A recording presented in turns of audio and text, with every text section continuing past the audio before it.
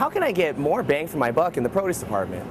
A lot of us love to eat organic fruits and vegetables, but especially during these different economic times, we're always wondering how can we get the biggest bang for our buck when we're buying vegetables and fruits in our local groceries.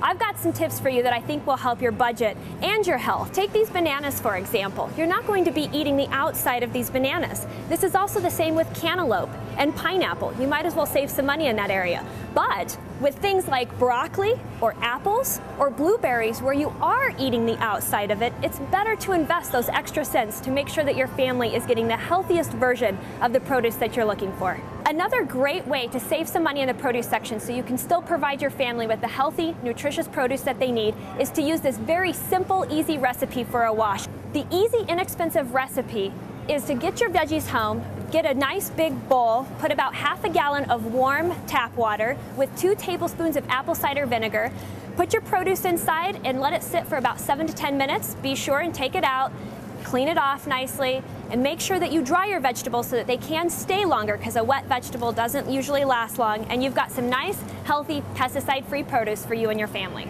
For those of you who suffer from food allergies, stores like Whole Foods have a plethora of opportunities out there for you to be able to get the same foods that you desired before you were gluten-free, such as bakehouse cookies, breads, and pastas. There's no need to go hungry. A lot of us know how to read labels, but do you really know what you're looking for? I just happened to pick up this granola bar that is certified organic, and I started reading the label. Come to find out, it has 13 grams of sugar inside of it. That 13 grams of sugar is not from healthy fruit sugars that you would normally like to see on a healthy granola bar. They are processed and syrup sugars.